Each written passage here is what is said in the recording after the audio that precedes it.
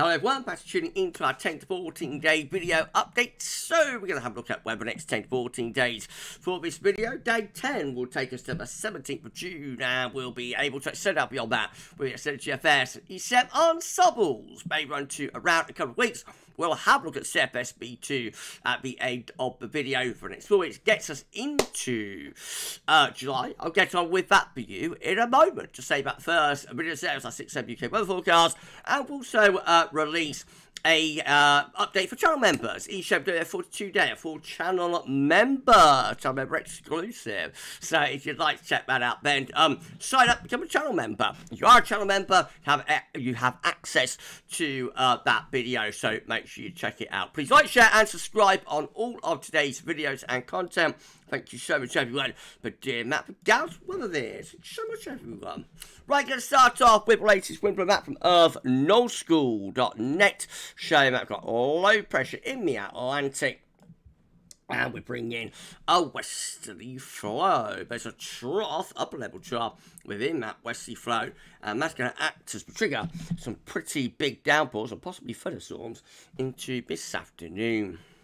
Central, check out 6 AM forecast, more about that. So central temperature is sitting at 13.6, that's half a degree below a 61 to 1990 average. That is provisional to the 5th of the month, to the 5th of June. These are GFS upper air temperature and precipitation ensembles the next couple of weeks. On with Glastonbury today. Now, so many people are asking me about Glasgow updates. You love it, don't you guys? Glasgow goers. Hello to Glasgow goers. Well, I can tell you Glasgow updates will be starting, I think, late next week. So I think the Glastonbury Festival period will be within the entire GFS time frame by sort of the latter part of next week, and I'll have an update for you probably about Thursday, Friday, something like that. Watch your space on that. You've not got long to wait now for Glasgow updates, less than a week away. We love it. Right, well, anyway, let's get back to business. We're starting off with upper air temperature looking a little bit below average, but they're going to be lifting up over the next few days into next week. Going to have our first sort of heat spike of the summer. Not excessive by the look of it, but getting to 15 degrees at 850 HPA, depending on sunshine amounts, that could deliver some 30-degree temperatures. Beyond that, when we come back down closer to average, we're still a bit above, and then hover very close to or slightly above long-term seasonal averages into the second half of June as well. It's looking pretty warm once we get the cooler weather of the next day or two out of the way. Precipitation-wise, well, these are days downpours. Then we're going drier for much of next week. Late next week, get some precipitation bites that might be involved with a thunderstorm, or might be associated with a thunderstorm. And then beyond that, where we're hovering again quite close to our long-term averages in terms of temperature and precipitation wise. Again, we see some precipitation wise, but not all that many of them. So the two wet periods really at the start, and then this fungy stuff here in between looking rather drier. Okay, temperature anomalies for the next 5 days to the 12th of June, about average, not a particularly big deviation. 10 to 14 day goes warmer than average though. Precipitation anomalies for the next 7 days to the 14th of June, a lot of regional variation, generally wet in the north, a bit drier down in the south, but the far south does actually see above average rainfall, probably associated with thunderstorm. 10 to 16 days significantly drier than normal, so going warmer and drier essentially into the second half of June there. Right, let's go from chart data. This is our latest UK Met Euro run. It's looking big night on Tuesday, so a bit of a trough heading in from off the Atlantic then, but a ridge builds over to the east country Wednesday and Thursday, drags up a southerly flow, very warm, hot air surging northwards, plus 20 Celsius ice getting into northern France, plus 15 Celsius across England and Wales. And then the whole lot gets pushed away from the west by these areas of low pressure heading in from off and so a brief spike of heat and then a cool down, perhaps with a thundery interlude in between. Icon again showing a flat westerly flow for Tuesday before we shift the wind around to a southerly through Wednesday and Thursday, turning much warmer, hotter, and then the trough moves through, cuts off hot air, turn cooler into the end of week, but with a nice extension from the Azores high next weekend. That could deliver a mostly dry and potentially warm or very warm weekend next weekend. The KMA is looking like this. Again, we've got those southerly winds as we're going through the middle of next week. Could deliver some thunder as this trough rolls in. Cuts off that southerly. And then high pressure building quite nicely into our extended range. So turning drier. We are slightly on the cool side of that high pressure, so it won't be a heat wave with winds coming in from the northwest, but a lot of dry weather to be enjoyed there. The GFS midnight run, again, it's much of much. This wind shifts around to the south through Wednesday and Thursday, becoming very warm through the middle part of next week. Then the trough heads in from off the Atlantic, turning rather showery, and that trough of low. High pressure then by day 10 to south, low pressure to the north, winds coming in from a flat westerly direction. More extended range, actually rather cooler and showering with GFS midnight run. A bit of a change on what we're seeing model output later. We're generally coming in for like a northwesterly direction up to the 23rd of June.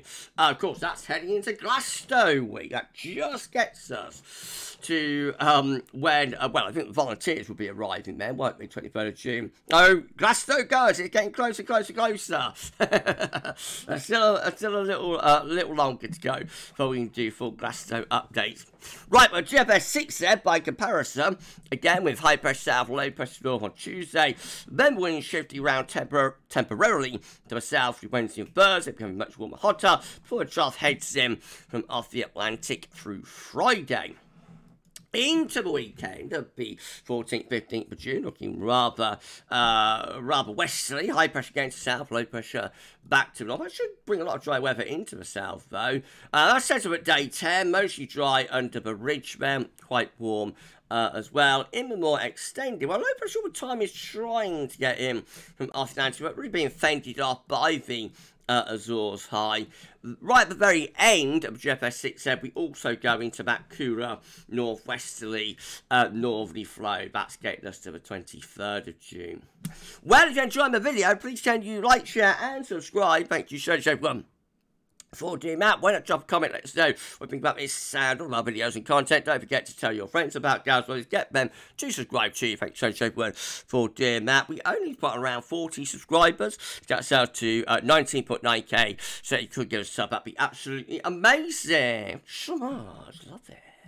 GM, again with high pressure, south low pressure to the north through Tuesday into Wednesday and Thursday, winds shifting around to southerly southeast direction, becoming very warm, if not quite hot by then, plus 20 Celsius, getting to the north coast of France, plus 15 Celsius across England, Wales, depending on how much sunshine we've got. That should get the temperature to 30 degrees. A trough then moving in from off the Atlantic, perhaps with a bit of a thundery breakdown. Then the ridge really establishing strongly with the gem through days 8, 9, 10. In fact, the GM is going for a prolonged spell of very warm, if not hot weather there. Upper air temperatures still looking really hot, really warm, if not hot, and plus 20 Celsius by day 10, making it into southwest England. I think that's an outlier, but the gem really going for it today with a prolonged spell of dry, very warm or hot weather setting up. Blimey, what about the ECM?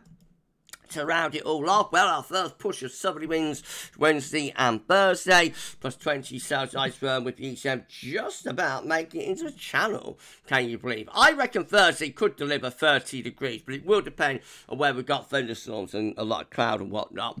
Beyond that, we find high pressure, again, really building strongly. The ECM and the gem are very similar today in the extent of the high pressure, so a prolonged spell of dry, very warm to locally hot weather setting up there around the middle part of June.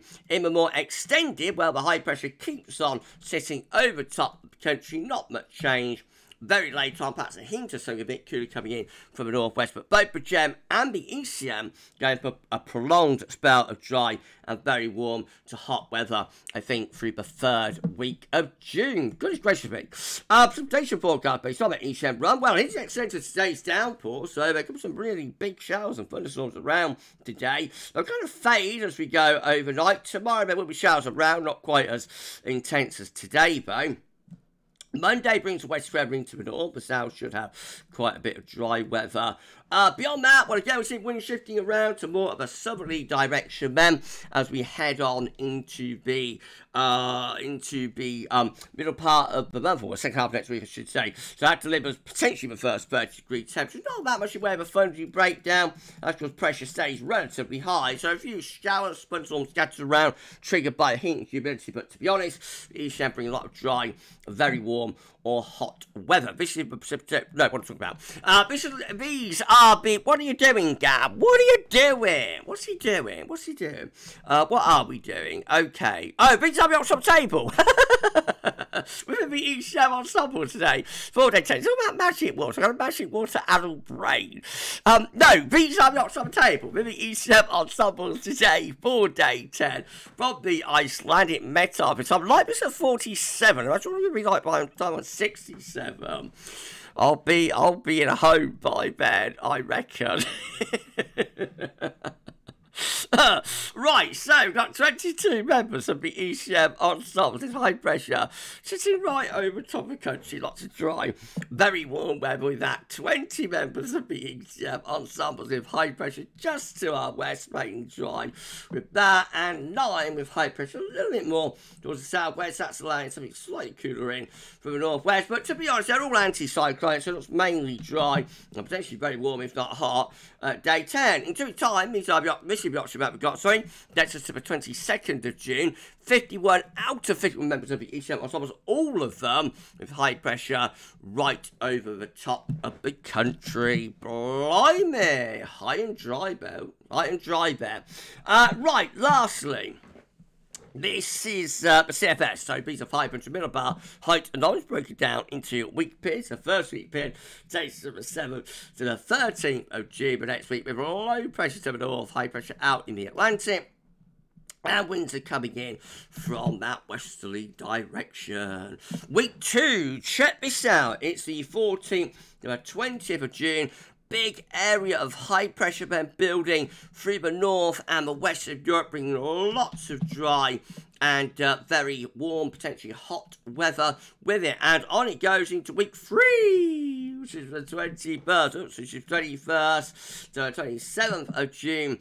Again, high pressure right in over the top of the country, and then finally, week 4 rounds it all off. It's the 28th of June to the 4th of July, and we're still high and dry. But CFS looks like it's trying to develop a prolonged spell of hot weather there, and of course, under that high pressure, very dry weather too. Could this summer turn into a classic? We'll see. Time will tell. Right, we're done. If you enjoyed the video, please like, share, and subscribe. Make sure to open for the amount. Drop a comment. Let's say what you think about this and all of our videos and content. Don't forget to tell friends about GavsWeatherVids. Get subscribe to show everyone for doing that. Tomorrow, we're going to have a 6 AM UK weather forecast. I might try and squeeze in another update, I should say, for download and Le Mans. And if all that wasn't up, there will be a 10 to 14 there as well. No long range, right? But long range updates are shifting to Wednesdays.